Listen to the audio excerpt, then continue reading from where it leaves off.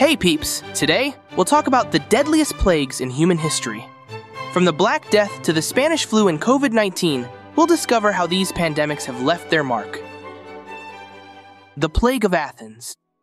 The Plague of Athens, a historical mystery from ancient Greece during the Peloponnesian War, 430 to 426 BCE, lacks specific medical details. It emerged in 430 BCE during the second year of the war between Athens and its Delian League allies versus Sparta and the Peloponnesian League.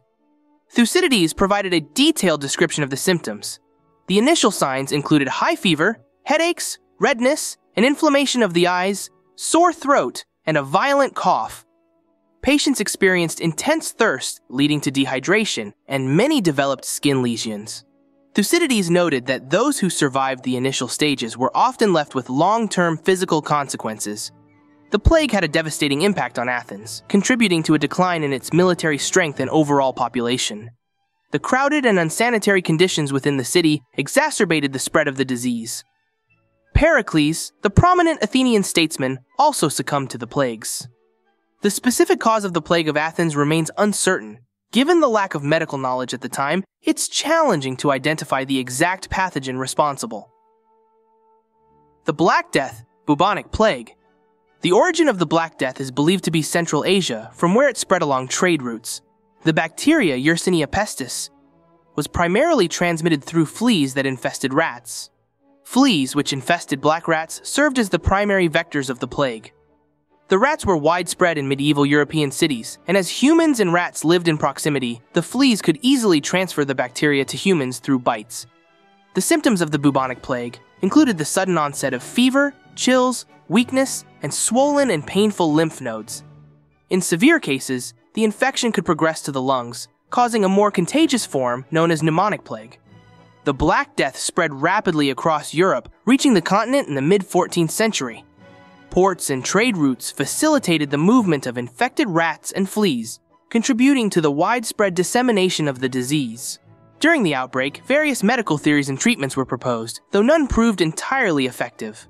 Quarantine measures and attempts to control the spread of the disease were implemented in some regions. Smallpox and Vaccination.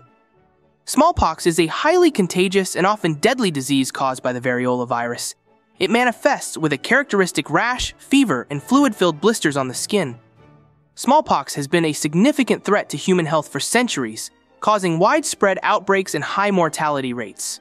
Edward Jenner, an English physician, developed the smallpox vaccine in 1796. He observed that milkmaids who had been infected with cowpox, a related virus, seemed immune to smallpox. Jenner hypothesized that exposure to cowpox could protect against smallpox.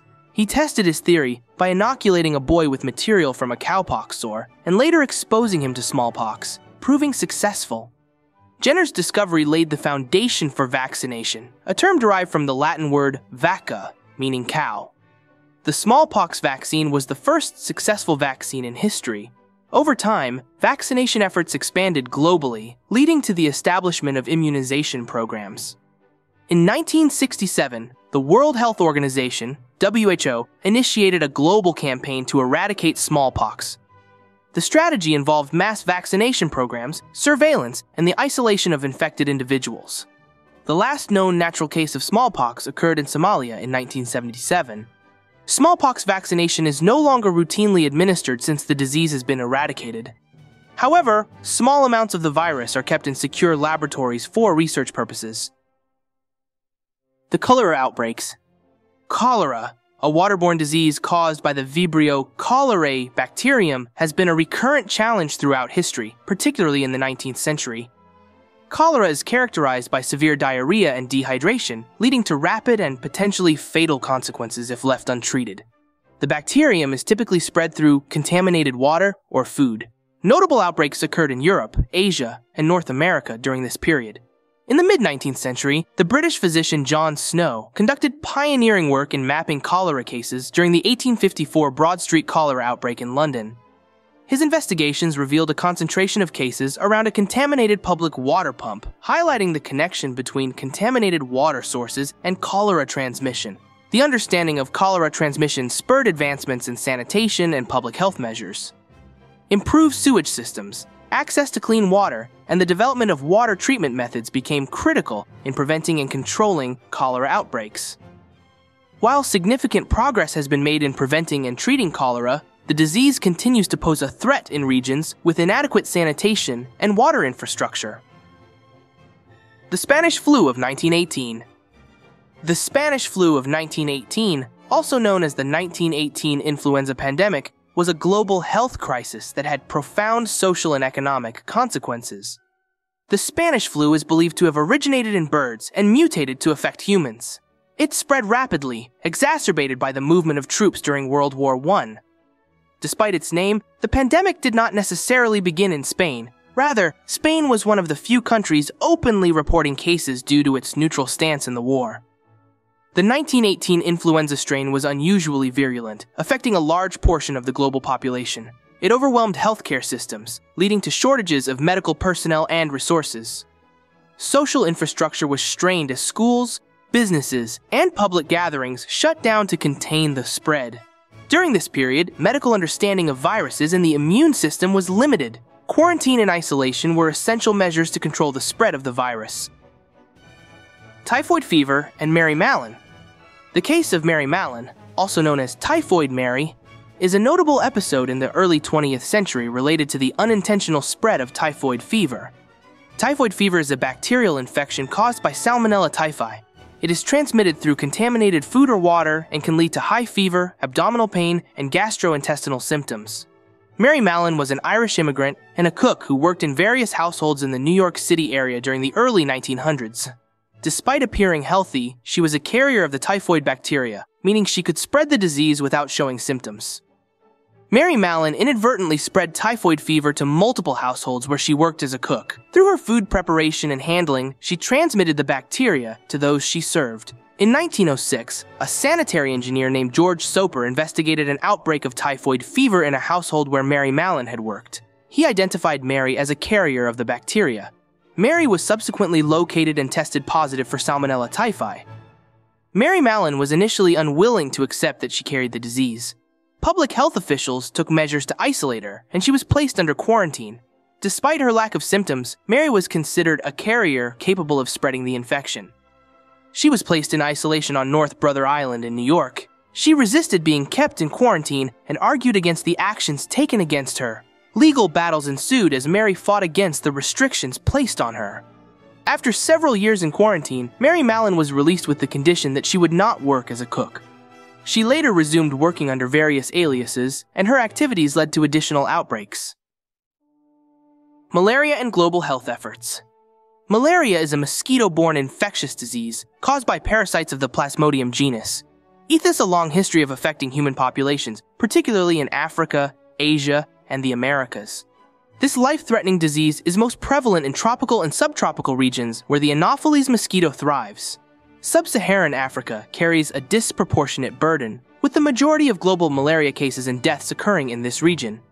Malaria control and prevention strategies include the use of insecticide-treated bed nets, indoor residual spraying, and anti-malarial medications. The World Health Organization, WHO, and other international organizations also lead global initiatives to combat malaria.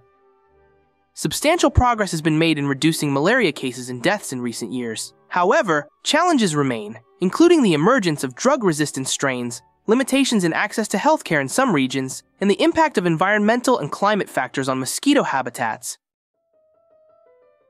COVID-19 pandemic. The COVID-19 pandemic, caused by the novel coronavirus SARS-CoV-2, is an ongoing global health crisis that began in late 2019 and continues to have profound consequences worldwide. The first cases of COVID-19 were identified in Wuhan, China, in late 2019. The virus quickly spread globally, leading to widespread outbreaks and eventually being declared a pandemic by the World Health Organization. In March 2020, COVID-19 primarily spreads through respiratory droplets when an infected person coughs or sneezes. Common symptoms include fever, cough, and shortness of breath. Although the virus can manifest with a wide range of symptoms, and some individuals may remain asymptomatic. Vaccination campaigns aim to achieve widespread immunity and reduce the severity of illness, hospitalizations, and deaths associated with the virus. Global efforts also focus on preparing for future pandemics by strengthening health infrastructure and surveillance systems. The idea that COVID-19 originated from eating bats is a common misconception and a source of misinformation. While it is true that coronaviruses, including SARS-CoV-2, the virus responsible for COVID-19, are zoonotic, meaning they can be transmitted between animals and humans, the specific origins of the virus are still under investigation.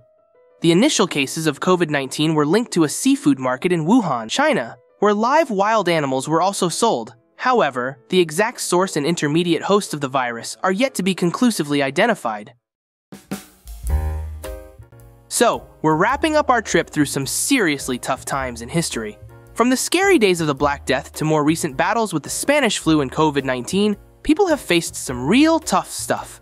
But hey, we've always bounced back. Understanding how we got through it in the past helps us figure out how to tackle the challenges of today and tomorrow. Stay strong, peeps, and see you on our next videos.